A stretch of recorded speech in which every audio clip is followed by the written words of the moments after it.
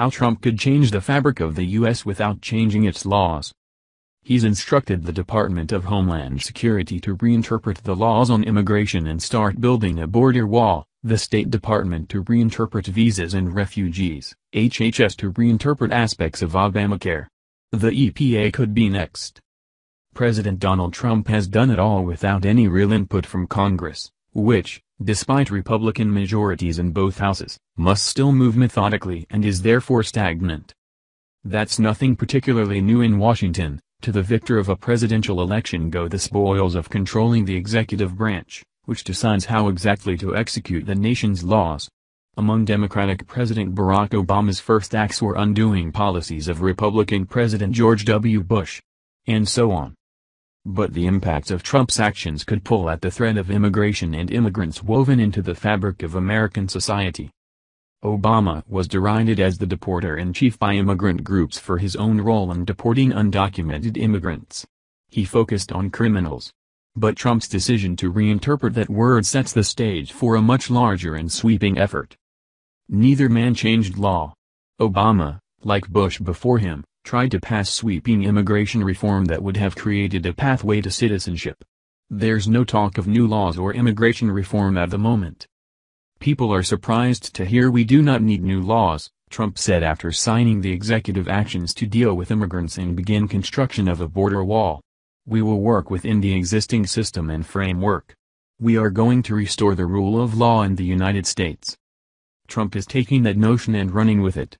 And the repercussions, at least most immediately, will be felt by the nation's immigrants, particularly those who travel to the country illegally. The new administration's plan to give law enforcement more leeway in undocumented immigrant detentions, to veer away from allowing immigrants to stay in the country while their cases are adjudicated, and more, it's all part of the law and how it is interpreted. Trump's reinterpretation of immigration law, although his administration says it will not target every undocumented immigrant, is causing fear in that community because there are so many unanswered questions. We're just simply trying to execute what Congress and the President has asked us to do, said an official briefing reporters about the new enforcement posture, according to CNN's Tal Kopan. We're going to do so professionally, and, humanely, but we are going to execute the laws of the United States. The administration says it will not target undocumented immigrants brought to this country as children. But it could. I love these kids, I love kids, Trump said of so-called dreamers during a wide-ranging and wild news conference February 17. I have kids and grandkids. And I find it very, very hard doing what the law says exactly to do and, you know, the law is rough. I'm not talking about new laws, I'm talking the existing law, is very rough, it's very, very rough. It's a similar story on the travel ban for new refugees and for visitors from 7 majority Muslim countries that Trump tried to enact shortly after taking office.